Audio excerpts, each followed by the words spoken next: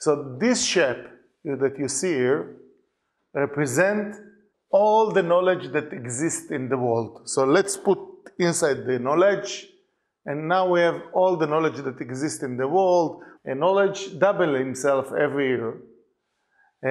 And now see something very interesting. You see these small kids, small people. This is us.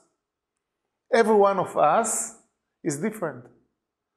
Every one of us have a different talent and different motivation to deal with something different. The most beautiful things that we have in the world, that we are different. When we're dealing with education and school, they cannot deal with all this knowledge that exists in the world, and they build this square.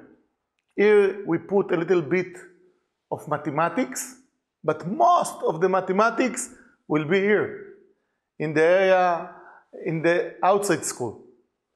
We will build here some knowledge about history, but most of the history will be in the knowledge outside school.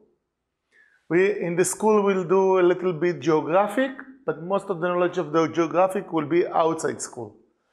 But this square says something else. He say that he wants that everyone will get inside this square. And that's become really bad situation.